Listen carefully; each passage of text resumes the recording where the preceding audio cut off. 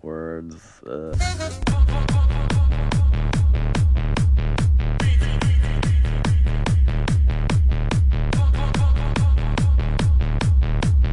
We're rolling, baby, we're rolling. Now here's a little poem I wrote together. It's called, actually I wrote this myself. It's called Go.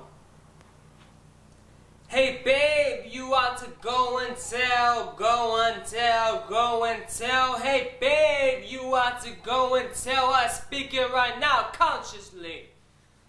Hey babe, you ought to speak your mind, speak your mind, speak your mind. And babe, you ought to speak your mind, I tell you right now consciously.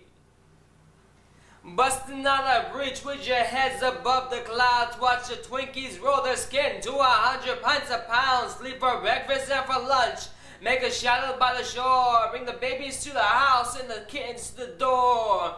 Swing the labels on the street because I can't see without light. Dance 1,000 times around, shoving rams with a kite. Insinuating Mother Goose, rusty dimes in the hall. Chirping dreams by the load and sweating in the fall. Here we go, just a little bit further. Here we go, right now. My hands are weak and I'm getting older. Gotta take a break. Noodle by the virus in a tin can machine. Joining drinkies and the dogs to a meal that is lean. Pack of bullocks by the head, sing an oriental song. Paint a daughter and a mama with surrealistic thongs. Eat a bucket full of puke, spit out worms by the pint. Tell me if I'm doing wrong or if I'm doing right. And if you talk about the press, will you leave me by the shore? If I'm feeling kind of drunk, so I'll relax by the door. Thank you.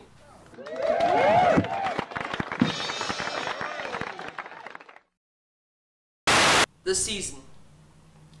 Summer's got its trouble again about true nature. It has manifested itself on so many. Yet it still has its way on those who never yield to its presence. The sun has refused to be comprehensible, but incomprehensible is only the sun's pretext. And in one's course, including my own, this pretext is very baffling. We have carried these celestial ashes for so many years, through ages and ages, from seed to seedling, and still the rays are vivid. The rays are fully vivid. Nevertheless, oh, nevertheless, we will end this path on account of being humiliated by the light. Therefore, its essence will burn in the pit, and we will no longer be rejected by its faceless perversities, by its endless complexities, and by its petered nonsense. On this day, we will see it as being comprehensive, and beyond summer's rays, we'll find that autumn has just begun.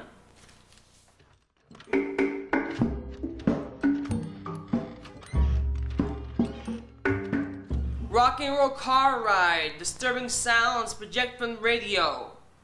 Turn it off or turn it down, a mother shouts. Creativity runs through my bones. Inspiration, perspiration, I love it. Toyota's on our tail, we slow down. I look through the restaurant windows, time's a checking, but not time yet. Hoping, waiting for an enjoyable dinner, we sit. Chaotic sounds travel hither and thither. Cross-eyed fellows and beautiful blondes passing by on foot. As mother and I stroll away from car, rusted by acidic weathering, I carry the weight of 19 years, and staggered aimlessly to restaurant door. Window seat, waiters' smiling eyes like miniature supernovas. A swell dinner and hugs galore. Picking a right meal, not wrong. Leaving a touch in my body and leaving the rest for love. Thank you.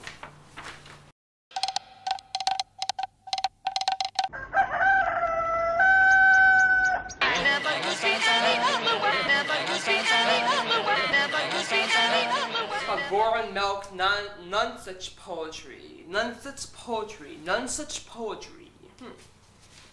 Part 1. Gore and milk surrounds the mind of the organic leather gloves. I then take my chocolate towers and caress your electronic spanking devices inside heaven's black hole. When we break hard, we break the backs of Buttafuoco's liver in my spam taco. Watermelons make way for the noseaholics. But when my mother's dying at the wheel, I take a break and relax. Part 2. Grains of sand destroy Cupid's cupcake as he sits down for a nice cup of tea. All the St. Bernards dance to the Nutcracker, and I drink to fork the spam. Part 3. Zippermouth silence. We must return to our musical beds. I laughed at duck hawks in purple tights with shades. Skull magic. I bring to you the loners and perverts. They sleep alone at night. In the milk machine. Va-boom! Dreaming of highballs out in dirt and Levi's. Part 4. Robotic fun.